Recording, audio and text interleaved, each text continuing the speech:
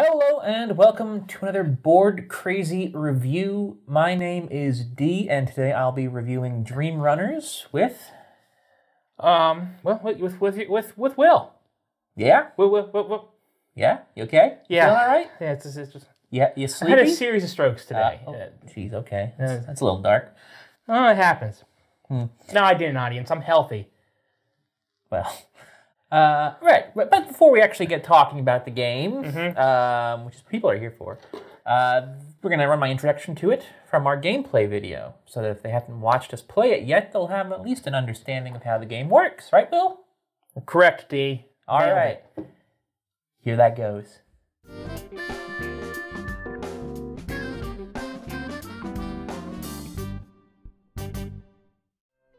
Dream Runners is a game for 2 to 4 players, designed by Joan, Dufour, and published by Ankama.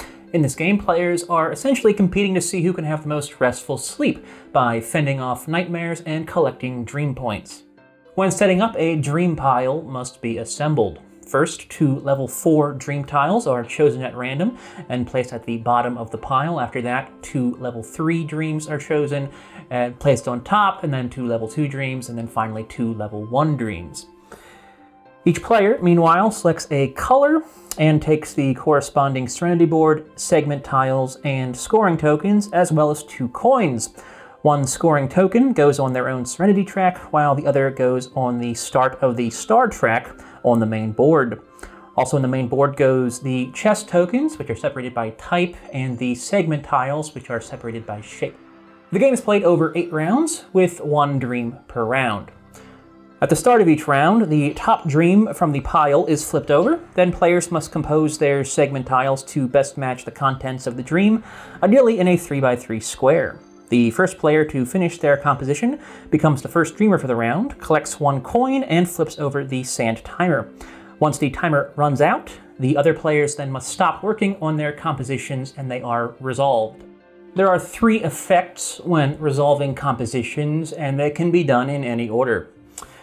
One effect is dream coherence. For each cell missing from or outside of a 3x3 square in a player's composition, they must move down 1 space on their Serenity track. Serenity is also lost for each nightmare on the dream that was not banished by a corresponding banishing symbol. Finally, rewards are earned from cells on which a player has applied the collect effect. Rewards include coins, Serenity, keys for opening chests, and star fragments, which can be spent to move up 1 space on the star track. After the compositions have been resolved, players may then spend the coins they've earned to make improvements. One at a time in clockwise order, players may spend 4 coins to acquire a single face-up segment tile from the main board, and or 3 coins as many times as they'd like to move up 1 space on their Serenity track. After this, the round's dream tile is discarded, as well as any chests that might have been opened. A new dream tile is revealed, and the new round begins. After the final round, players add up their dream points. These are earned from their positions on both the star track and their own Serenity track, as well as from any dream point symbols on the segment tiles that they still have in their possession. Naturally, the player who has collected the most dream points wins the game. Now let's get started. All right. Yep. Yeah? I'm real aggressive today. I don't know. I guess so. I'm either indecisive or really aggressive. Yeah. So, So, Dream Runners. indeed. I think before we start talking about the things we like and don't like, I think it's appropriate to set expectations first. I think it would be fair to say that this is fall under the vein of a gateway game. Yeah, it's not particularly complicated. No, it's pretty easy to teach, pretty easy to learn.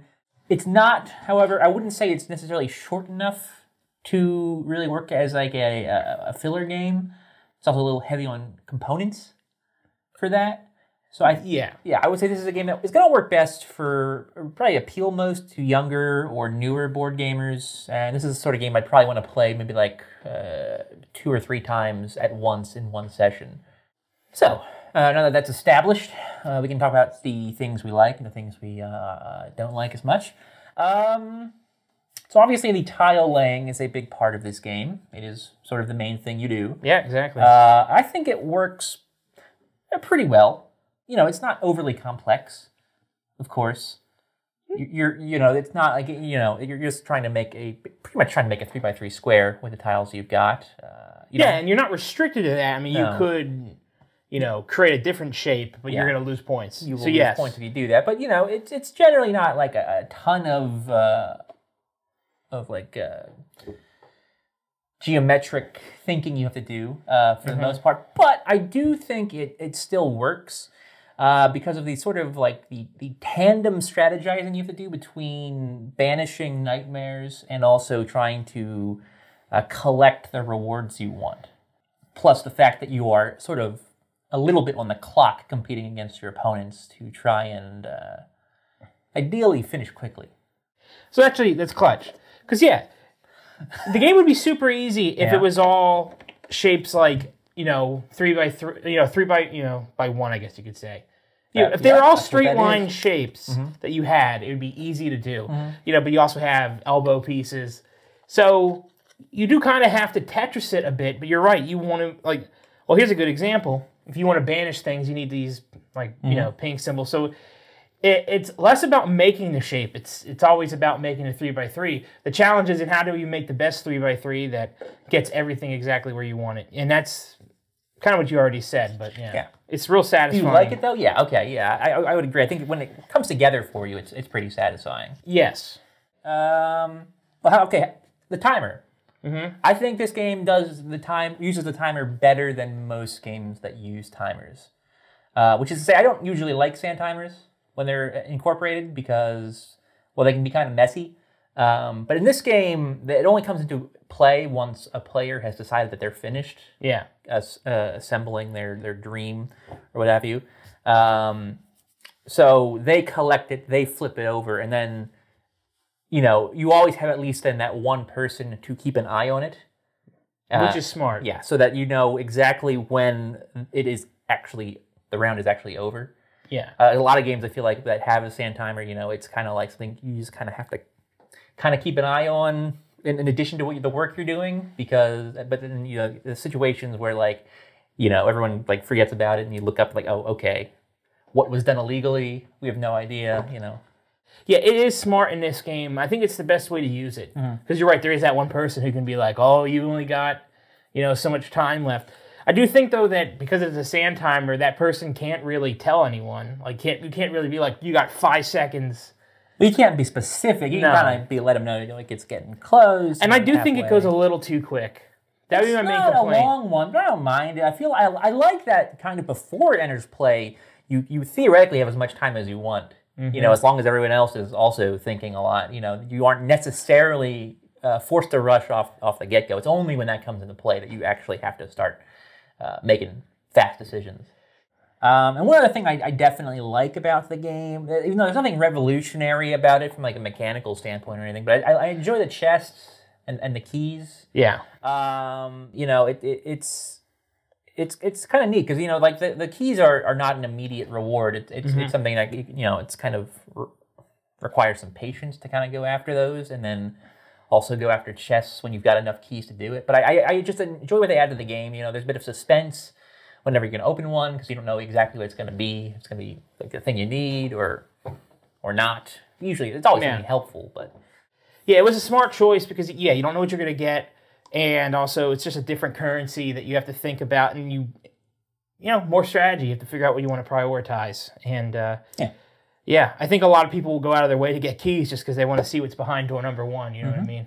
So they are more valuable than just say a single space typically would be. Yeah, and also the star fragments. You like the keys. I think I prefer the star fragments because I like the sort of game within a game where you're trying to make a little. It's simple.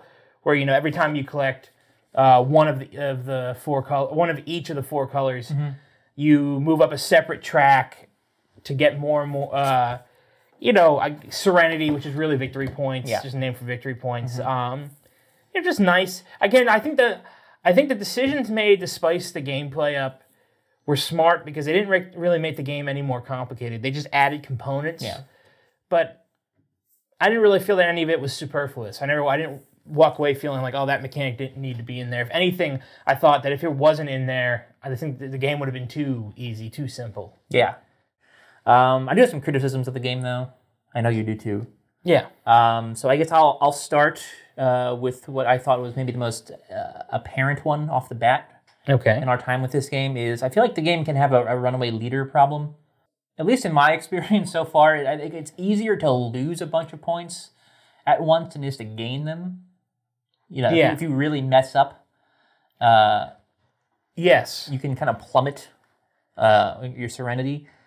So it becomes it's kind of this awkward scenario then if someone does get a pretty sizable lead, or even like a decent lead. Yeah, just the smallest of gaps can become. It really feels almost impossible to make up that difference. Because you're relying on that point on them actually messing up, rather than yourself playing well. Because even if you're playing perfectly, they can kind of just play somewhat conservatively and more or less assure the victory. I'll overlay it. You start with 20 Serenity or 20 victory points, but the way they gridded it out, it's like. It's not 20, 19, 18. It's 20, then 20, then 15, then 15, then 15, then 12. And by doing that, I think if it was just 1 point at a time, think about how precipitous a drop it can be. You could go from 20 down to 12. That's 8 victory points. But all you have to do is lose 4 points to do that. You get what I'm saying? Mm-hmm. Like, if you lose 4 Serenity, you're actually losing 8 victory points. So it's not a 1-to-1 ratio. Well, also, if someone, say, maybe moves up 3 spaces and another person moves down 3 spaces, it's not then 23 to 17. It's 25 to 15. Yeah. And I think part of what compounds the problem is that I'm not totally convinced by the overall scoring system in the game. Mm-hmm. It feels, I don't know how to really, articulate it perfectly. It just feels kind of rigid to me in that, like I said, maybe there aren't enough ways to score in order to make up the difference. Like even on here, you're moving up by intervals. Yeah. There's not any competition over resources. It's not like someone will claim a tile on here and block the other person from doing it. Everything is always fair game to everyone. So you can't make up the difference that way by preventing someone from doing something. They can do the exact same thing as you, so everyone can keep getting the same. Fragments and keep moving up, and I don't know. Unfortunately, the actual scoring just doesn't really seem to work all that well in my mind. Mm-hmm. The only other way to score is by collecting tiles that have Serenity icons on it. For end of the game, but they're not. You're not going to get that many. Even if you focus on them specifically, you might end up with maybe 10. Yeah. If you're really lucky, but that could be the difference. But through hearing your complaint, I'm able to say that actually I think my main complaint about the game is sort of that the gameplay itself, as it's written in the rules, encourages you to play it safe. You're right. If you go outside the bounds of a 3x3 grid, you're going to lose a lot of points for every blank space or extra piece of tile you have hanging off that grid. So it just makes more sense to do the best you can by staying at a 3x3, so you're not losing those extra points. And then the same thing, with star fragments, you just have to collect 1 of each color, and every time you do that, you move up. So, why ever do something that different from what the game is telling you to do? Why, it'd be cool with star fragments if it was 4 of the same color or 4 of the different colors, or maybe the first one is you collect all 4, the second one is you collect 2 white and 2 orange. Sure. You know what I mean? So that it just encourages you to take a different strategy. So when you're building your dream, you're building a different grid and you're doing different things. When it's a game called Dream Runners and a game this colorful, and it kind of puts into your head this idea of dreaming and abstractness for something like that. And the artwork matches that theme, but the gameplay, you're right, it's too rigid. It's too, right down the middle, and it doesn't feel unpredictable like a dream would be. No. The theme is, there's no other way to put it other than it is the definition of tacked on. It's gameplay. It's here because they needed a theme. It feels like it really doesn't do anything to tie into this dreamlike idea that you had kind of alluded to earlier. If you had to build, I was sort of disappointed it was always, the dreams were always 3x3, Yes, again, you can go outside those limits, but it maybe would have felt more like a dream if every shape was different. And I don't know if they found a way for it to it is sort of just I don't know. It's not necessarily. Would you call this an abstract game? It could be. I think very easily. I'm not sure if it is in its current form, but I could easily see you stripping away everything except for just like colors. Yeah. And then you could still probably play this, which is a shame. I mean, it does have a lot of. I think it looks very nice. I think the art's really good. I think the components are all really good. It's the stuff that you don't really have to care about all that much. Like the back sides of the dreams look really nice. It's the front sides are it's a game all of a sudden. It's a very colorful, attractive game. Yeah. I just wish that all of it just sometimes feels like all the colors and the art is just there to distract you from the fact that the gameplay doesn't really integrate with the theme at all. Yeah, it really doesn't. So again, another reason why it might appeal more to like younger players or newer players, at least it does look very nice. Yeah. Also, a great insert. Yeah, it's a terrific insert. Very good. Yeah. Everything fits nicely. All the little bits are covered up by bigger bits. A+. All right, should we wrap it up? Indeed. We've gone for a little long on this one. So overall, I think this is a solid gateway game. I think if you're a more experienced player, I'm not sure this game is going to have enough on offer for your time or money to really make that investment worth it. It is pretty simple to learn. It does play in a reasonable time. It does look very nice, and I think there are moments that are pretty fun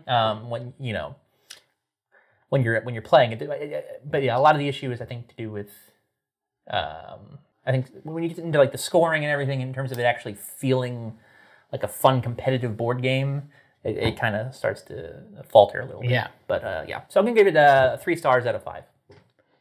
Yeah, it's one of those games that I felt like in the moment I really enjoy it. I'm not the biggest fan of like tile placement, matching puzzle kind of. They're never like the games I'm going to excel at, but I appreciate that this one at least left the timer part for later on in the round. But yeah, it's one of those games where the more I think about it after I'm done playing, the less I'm like super like pumped to play it again, because I do think with the rigid rule set and the sort of, like you said, sort of the lackluster scoring system, it encourages you. I think it really encourages players to play safe, and because of that, it doesn't really stand out long term in my mind. And for that reason, I'm gonna give it a C+. C+. Yeah. All right. So there you have it. Those are our thoughts on Dream Runners. Thank you for watching this video, if you've stuck around this whole time. If you enjoyed the video, please give us a thumbs up. Always appreciate that. If you have any comments, of course, leave those down below. You can also subscribe to the channel for more reviews like this. And come back next time for our next gameplay. Oh, yes, I know what it is. Yeah, we'll be... we're heading back to WWE 2. Yep. Once again, not Undaunted, though. New game. Yes. So we'll see how that goes. Until then, thank you again for watching. Bye! See you next time.